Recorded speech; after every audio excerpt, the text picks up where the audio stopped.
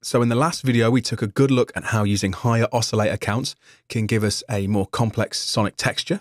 And that's exactly where we left off and exactly what we're using for the basis of our synth string or synth pad patch here.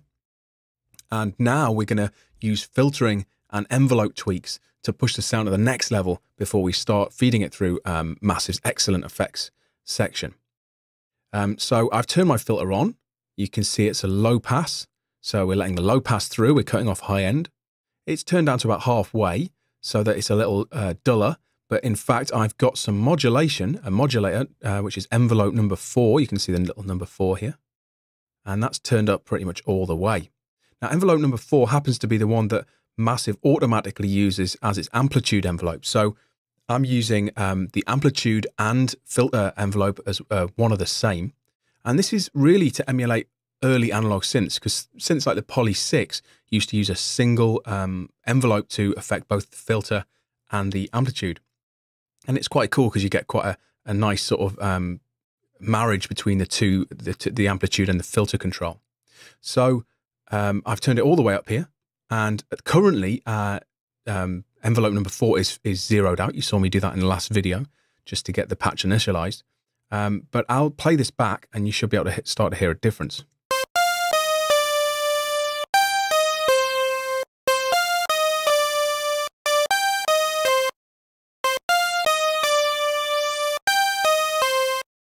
So you could hear when I was moving the cutoff, you can hear an effect. And that's because I've got the resonance turned up pretty high. I'm going to knock that back very slightly. But as I start to change the envelope, this is where you're really going to hear the difference. So we had quite a lot of attack dialed in. And also some release. So let's hear that now.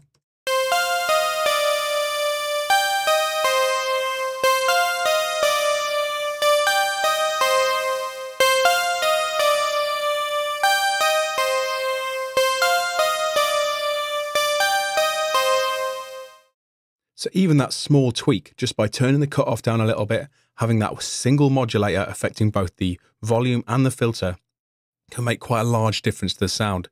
It makes it more epic. We've got that release ringing out. We've got a little bit of attack for the filter to, for the resonance to take effect. So you can hear 2 or 3 moves can make quite a large difference to the sound. Although it's subtle, it is making a difference. And I would suggest that these tiny moves are really the basis of moving between essential patches.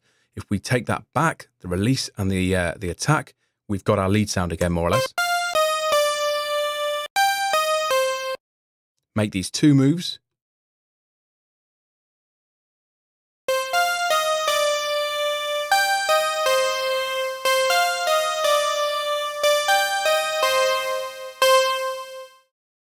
You can hear that it changes in nature pretty drastically. And if we play a chord with this,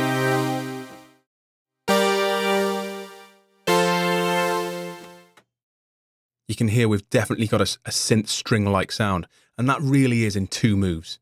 If you want to make it more of a pad, you could make it a little duller, so you could bring the cutoff down, the modulation of the cutoff down, and a higher or slower attack sound.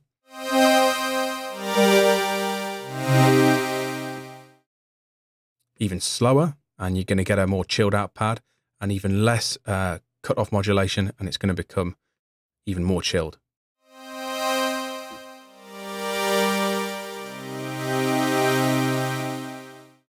So again, another 2 or 3 moves, and we're into the territory of pads and chilled out strings. So take the release down, the attack down, take the cutoff modulation back up. So what?